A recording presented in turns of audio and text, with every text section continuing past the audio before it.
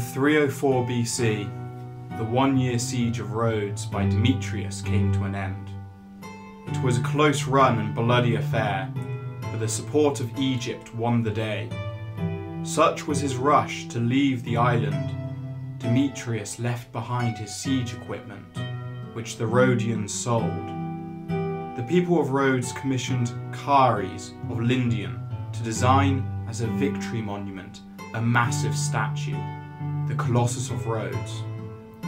The statue was of the island's patron, the sun god Helios, with the commemoration, "To you, O sun, the people of Dorian Rhodes set up this bronze statue, reaching to Olympus." The image of the Colossus, with a foot either side of the harbour mouth, as popularly depicted in the TV show Game of Thrones, comes from the words "over land and sea" from the dedication poem.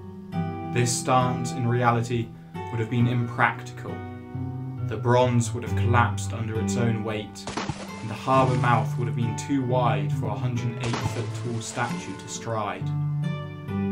The Colossus's posture was likely more typical Greek, with legs close together and a robe connecting to the statue base as a third support.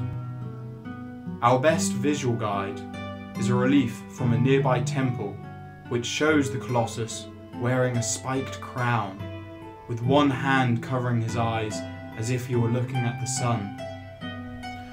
In 226 BC, Rhodes was hit by a devastating earthquake.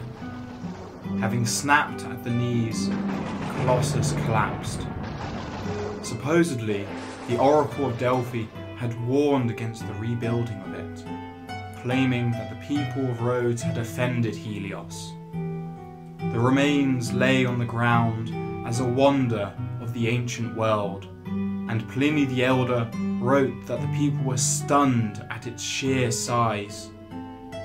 The ruins lay on the ground for 900 years, until in 654 AD, the Muslim Caliph Muawiyah I melted down the statue and sold it to a merchant. Despite this, the Colossus of Rhodes lingers in spirit as a symbol, the torch of freedom and independence.